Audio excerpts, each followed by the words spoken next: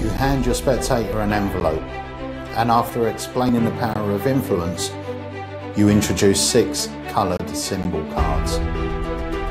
Your spectator makes a random decision, and yet when you open the envelope, the prediction inside matches their choice 100%.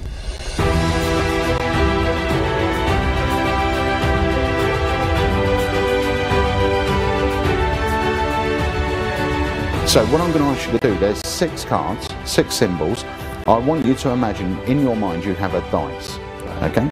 You're going to roll that dice and it's going to land on a number. Okay. But I don't want you to choose the first number it lands on, because once again you might think, well, maybe everyone will think of that number, okay? So I want you to spin it a few times until it lands on a number. And if you want, you can change that number. It's got to be a random choice and a random action. So tell me when you're happy with the number in your mind. Okay. You got one? Yeah. Okay. What number have you got? Number 6. Number 6, okay, so you've got another choice to make. If this was number 1, this would be number 6. If this was number 1, this would be number 6. Which one's number 6? The star or the circle?